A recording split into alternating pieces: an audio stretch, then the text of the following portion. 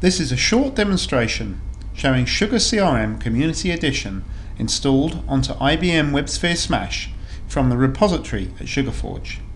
This demonstration will use the Appbuilder, although it can also be done using the command line. Let's start by downloading sMash Developer Edition from the projectzero.org site.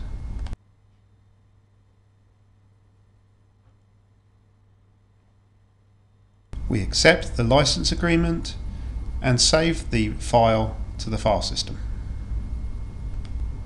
I'm now going to open a command prompt, unzip the sMash bootstrap code, then change directory to where I installed the bootstrap, and start the Appbuilder using the Appbuilder start command.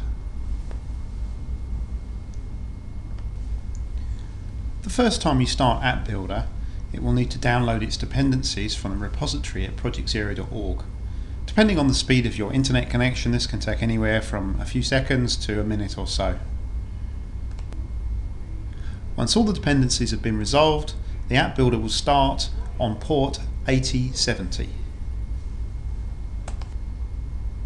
Next, we need to tell sMash the location of the repository containing the packaged SugarCRM application.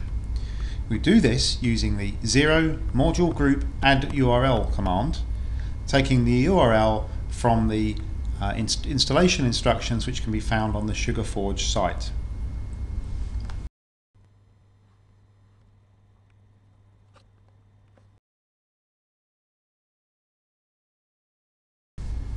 We're now going to start using the sMash App Builder. We start a web browser and visit port 8070 on the local host. The App Builder is loading. Now we're going to create an instance of SugarCRM Community Edition using the template which comes from the repository on SugarForge.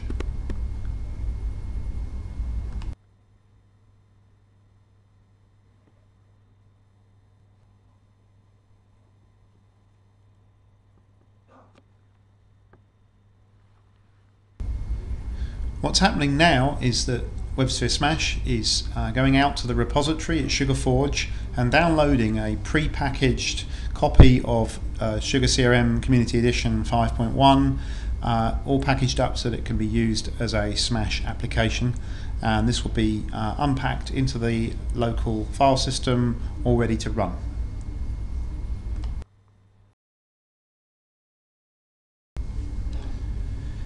The installation has now completed and we have an instance of SugarCRM Community Edition located in the local file system. You can see that it's in the directory smash11 test2 under the subdirectory 0. By default, the application will run on port 8080, although that can be easily changed. And there's a button to start the application running, which we'll now do.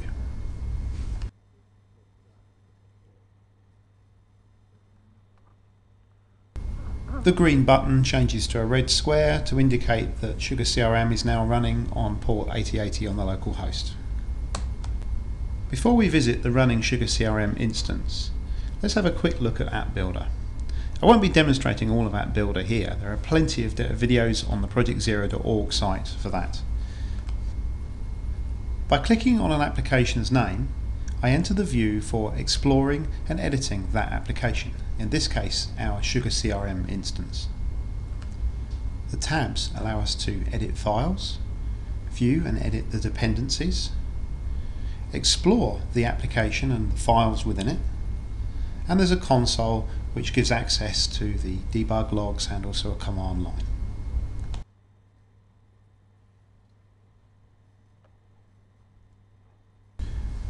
We click on the application's URL to visit the running application, and we see the familiar SugarCRM install page. If you're familiar with Sugar, you'll have seen these installation and configuration screens many times, so I'll skip over them.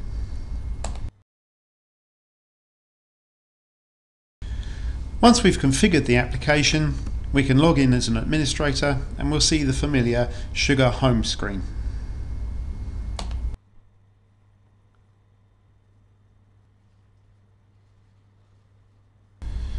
This concludes my demonstration of SugarCRM install on WebSphere sMash.